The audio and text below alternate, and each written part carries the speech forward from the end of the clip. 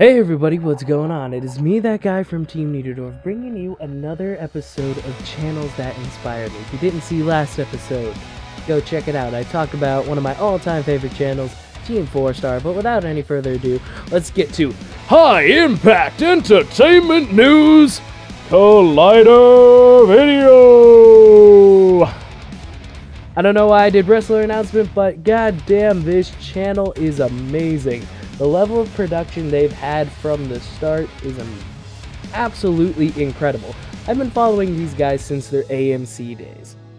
And that was back when they were in a closet in the movie theater, AMC Burbank 16. And now that they moved over to Collider, actually a little before they move over to Collider, they've got their own dedicated recording space. Their nice setup is amazing. Anyhow.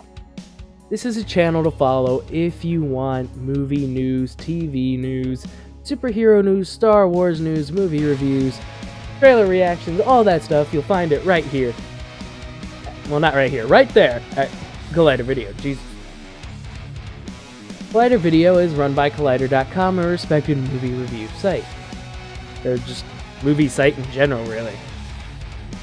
So, I first found them around 2013-ish, when the production value was good, but not to the level it is now. And they were, as I said, filming in a closet, but they did keep me up to date on all the latest movie news. And dear God, I feel like I'm just ripping lines from them, but it's true. They keep you up to date. That's their job, and now is as good a time as any to go over there and see what they have to offer. Every weekend, they have a mailbag section to give you, just answers to questions people have asked. They also do it at the end of every movie talk episode, I believe TV talk episode. I'm pretty sure Nightmares, pretty sure Jedi Council Heroes. And I'll get to each of those in a second. So, let's start with movie talk, the thing that brought me there. Obviously, they look at what the world of movie news has to offer that day and go over each individual topic, the big news, and then they go to like some smaller news smaller news stories where they go whether they buy or sell and their opinions on why they either bought it or sold it. And then they get down to the mailbag and Twitter section.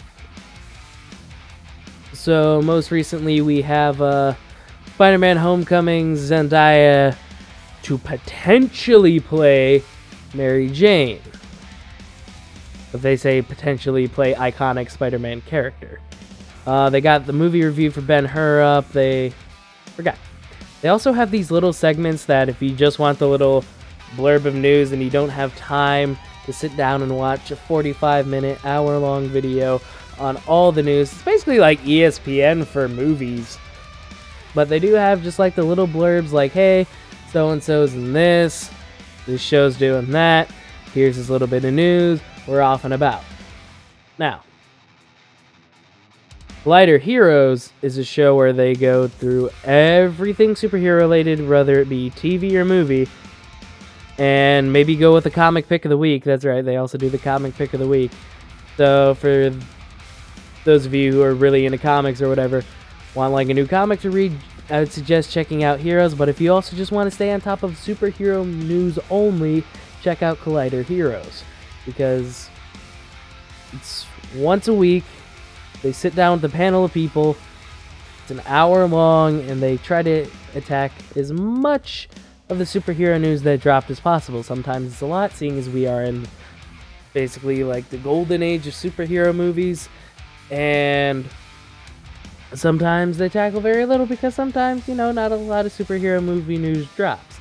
Anyhow, in the same vein as Heroes, if you just want Star Wars news, what's happening in canon, what's happening with the movies, what's happening with the TV shows, go over to Jedi Council, and they got you covered there. I know they have special guest stars. I know they've had Freddie Prinze Jr. on a few times, and it's pretty cool. These guys know what they're talking about. Pretty sure most of them are accredited critics with Rotten Tomatoes. They got the Schmoes from Schmoes Know, if you know of that channel.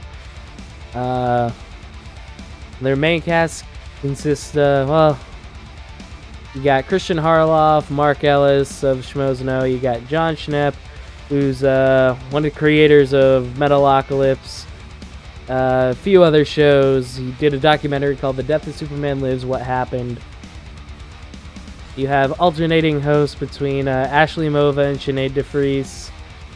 We got Wendy Lee, who occasionally gives her opinion. You got Dennis Zen, who's, I believe, their production manager. He's very in the know of all this. I got Josh McCouga.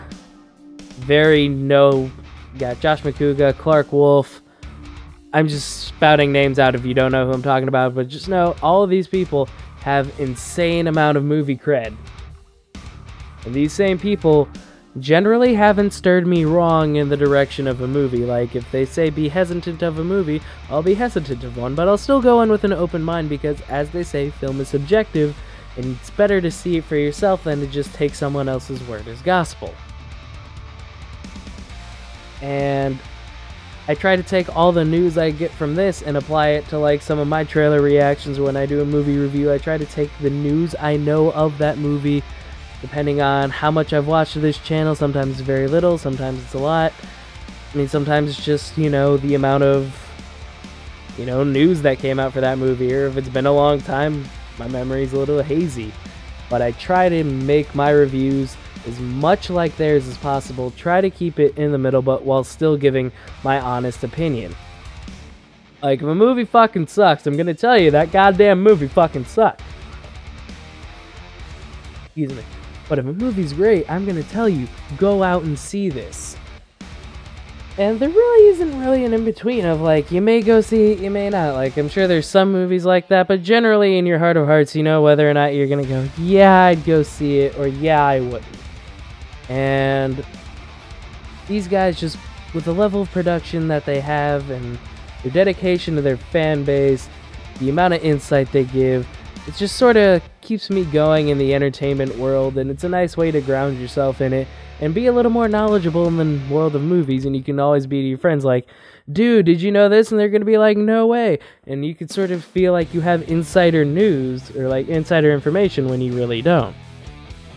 And in a world where everyone's trying to get more and more into how things are made, what news dropped first, who's who, like, sometimes these smaller stories end up being big, and sometimes these big stories you need a little bit of insight. Like, when James Gunn got cast as Guardians of the directors of Guardians of the Galaxy, I didn't know who the fuck James Gunn was.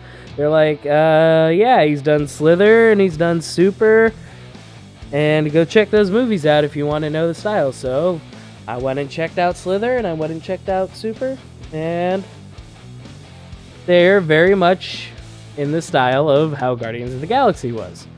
Actually, in Guardians of the Galaxy, in one of the collector's things, there actually is a tank with the Slithers in there. Anyhow, so they have trailer reactions. They got top 10 list where, they take two people and, they take their list. You may agree with it, you may not.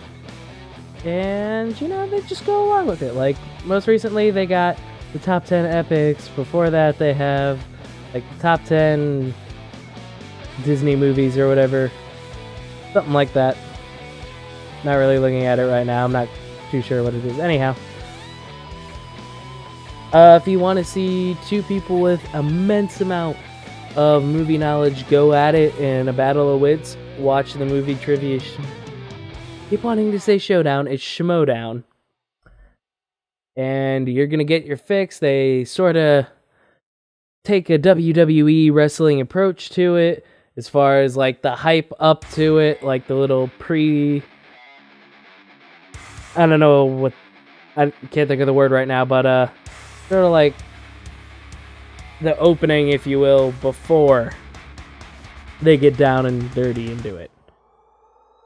So, I've been rambling long enough.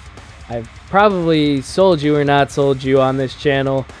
You're gonna know for yourself, but, go check them out. Go give them a listen.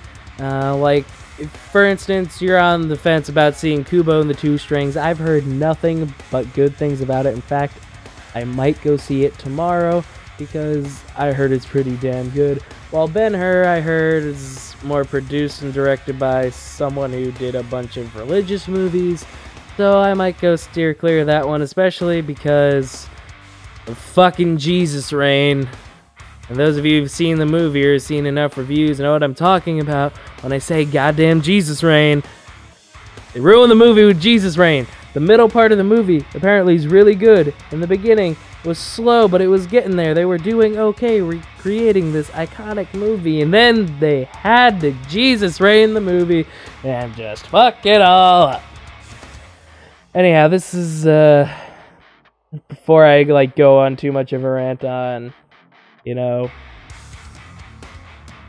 I should stay true to the original, but also be open to a reboot, because that is one thing I've definitely learned, is to not freak out about a casting choice because of who's in it, because you never know. Never freak out about a reboot or anything.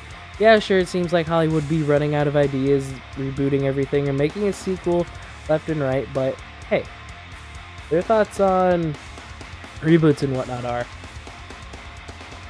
when you remake the movie, the original isn't going anywhere. So, if you still love the original Ben-Hur and you hated the new one, guess what? You don't have to watch the new one anymore. You can watch the old one as much as possible. In fact, it might raise your adoration for the film even more. While if the remake's good, you now have two versions of a movie you love up. And that is amazing. Anyhow, I need to go end this video because I got things to do. Mainly sleep because I haven't slept yet. But I felt inspired to make a video. And this is a series called Channels That Inspire Me. So I'm going to see you guys next time, and we're going to break on 3. 1, 2, 3, break.